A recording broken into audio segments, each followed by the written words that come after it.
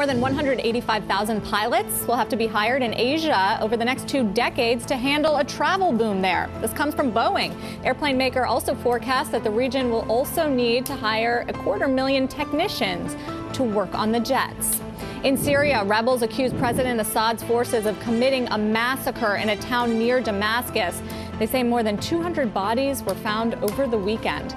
Opposition forces say yesterday was the bloodiest day in Syria since the uprising began 17 months ago. And Tom Keene, are you listening? New studies suggest that, you saw me on the street this weekend. You may be better off obese than being a normal-sized person with a fat stomach. Yes, researchers from the Mayo Clinic found that those with normal weight and also a pot belly had a higher death rate than those considered obese.